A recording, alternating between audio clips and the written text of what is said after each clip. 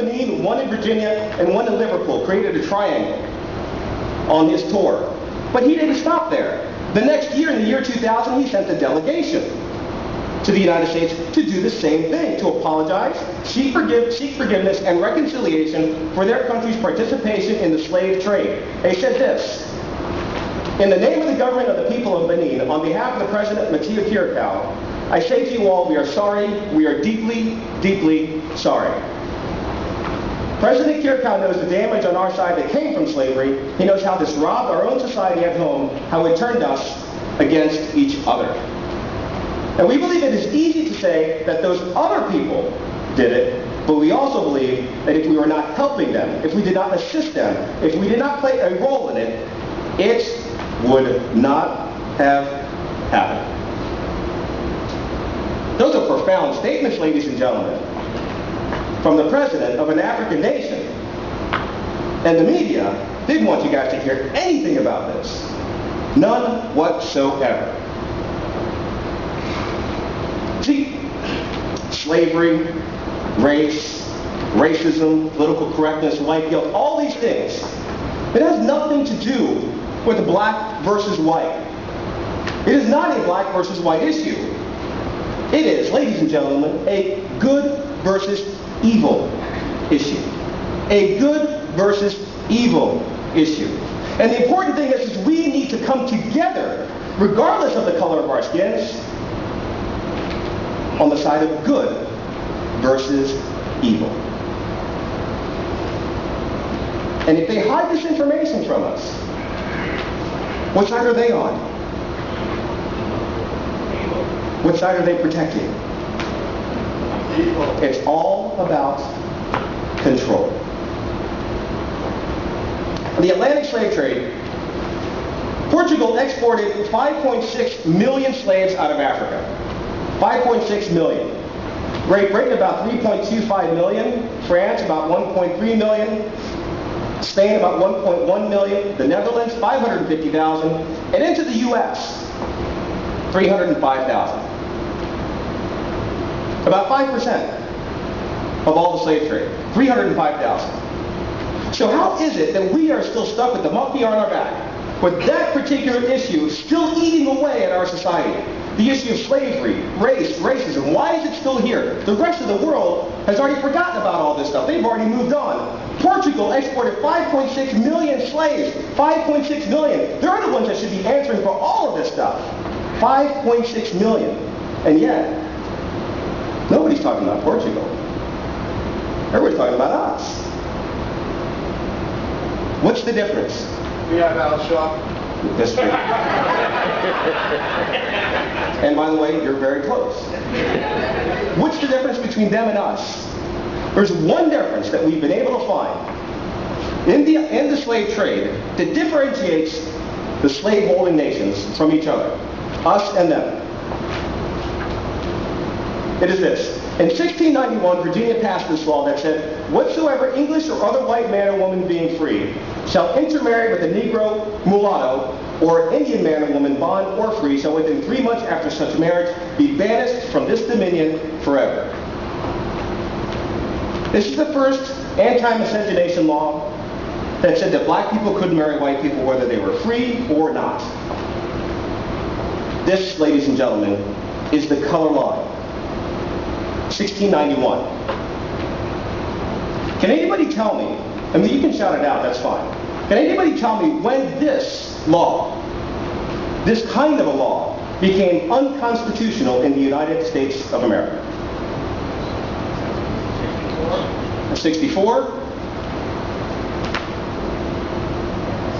The year that I was born, 1967. It's 275 years of the color line. It did not cross the Atlantic. It didn't go into the West Indies. It didn't go into South America. It only existed in the colonies. The color line. That's what we've been fighting this entire time. Nobody else carried it. We did. Other countries tried to. Apartheid, they tried to. The Nazis, they tried to. 275 years of the color line here in America. Martin Luther King Jr. said once, we have learned in the course of our freedom struggle that the needs of the 20 million Negroes are not truly separable from the needs of the 200 million whites and Negroes, all of whom would benefit from a colorblind land of plenty. We have learned, not, it just came to me, we have learned, and had to go through a process and learn to understand that it is the color line, the division of black and white, that's what was hurting America. And once you get rid of that color line, and there is no more black and white, guess what we all are, Jess? We're all Americans. By the way, who here has ever owned a slave? Raise your hand, please. And I'm not talking about your husbands, ladies. There you go. Just kids, right? Never. Nobody here has ever owned a slave. So my question is, then what, if you're white, what do you have to feel guilty about? You never owned a slave. No, you shouldn't, right? There should not be any white guilt about slavery because you never owned a slave. Who here has ever studied, raise your hands, ever studied slave laws in school?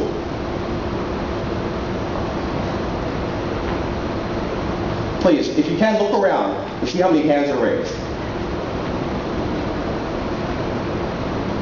Okay. My question is, your Tea Partiers here are all fighting for one thing, and you've heard it all day long. One word. This one word defines American exceptionalism. It is what everybody else in the world is fighting to have. And we have it here, and that's what we're fighting for. That one word is freedom. That's what we're fighting for. The opposite of freedom is slavery. The ultimate form of tyranny is slavery. And we don't study it here in the United States of America. How are our kids supposed to see tyranny coming at them if they never, ever study it? How do they know what tyranny looks like if they never, ever study it?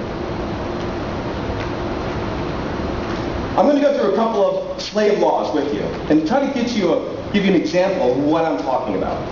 The first, and this defines, it actually came out in 1662, and this is a repeat of it in 1705, that all children born in this country shall be held bond or free according to the condition of their mother. So if your mother was a slave, then you're born a slave. If your mother was free, then you're born free.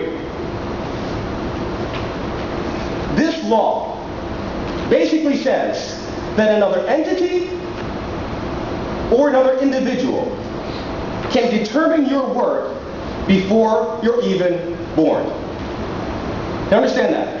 You're not even born yet. Another entity or an individual can determine your worth before you're even born. This is a slave law. Please, ladies and gentlemen, anybody, tell me where that exists in our society today. I just heard it. Who said it? Abortion. Exactly. Derived from a slave law. That it's not God, and it's not you as an individual. It is something outside of you. Another entity or another individual that can determine your worth before you're even born. If our kids study slave laws like this, might they have a different outlook on abortion? Yeah. But we don't study slave laws, do we? We don't study slave laws because, in my opinion, of white guilt. It's supposed to be feel guilty about it, so we don't talk about it. Hush, we won't talk about it. That all servants imported and brought into this country by sea or land who are not Christians in their native country shall be accounted and be slaves. It said nothing about the color of a person's skin. Nothing about that at all. Automatically slave if you were not a Christian in your native country. That no minister of the Church of England or other minister shall hereafter wittingly presume to marry a white man with a Negro or a mulatto woman, or vice versa. These are laws passed to control people with unintended consequences.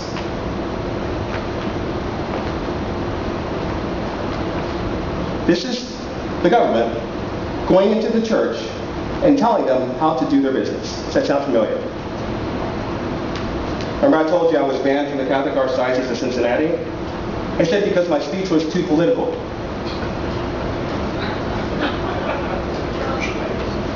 So they couldn't hear the truth because it was too political.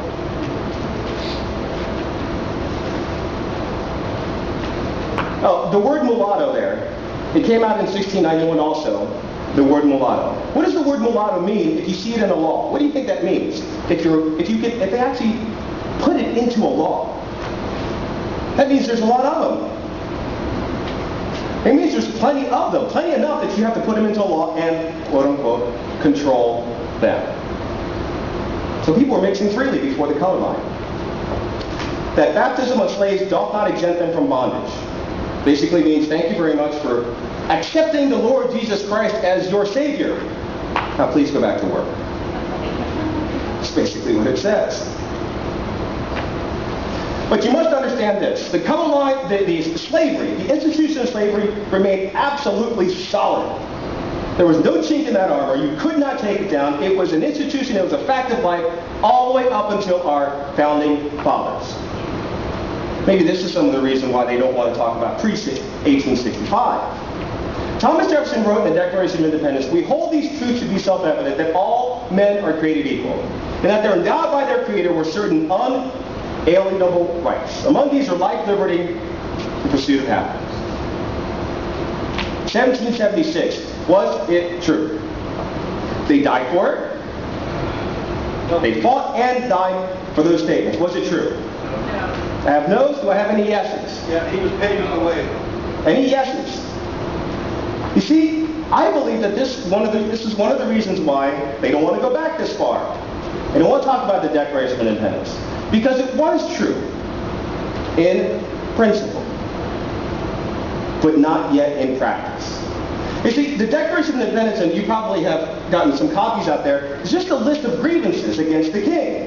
And it says that we don't like this, we don't like this, we don't like this. It's basically just defining what we want to be, what we don't want, and essentially what kind of country we want to be.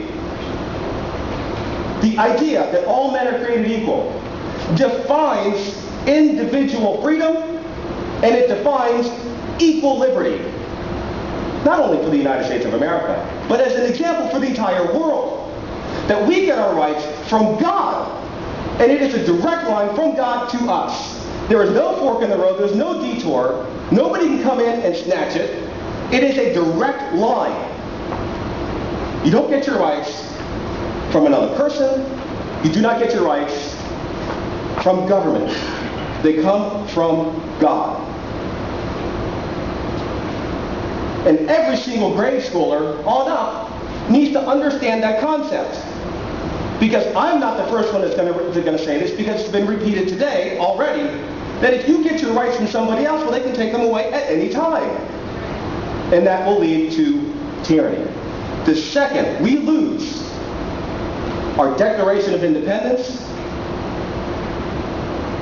we're on the road to tyranny.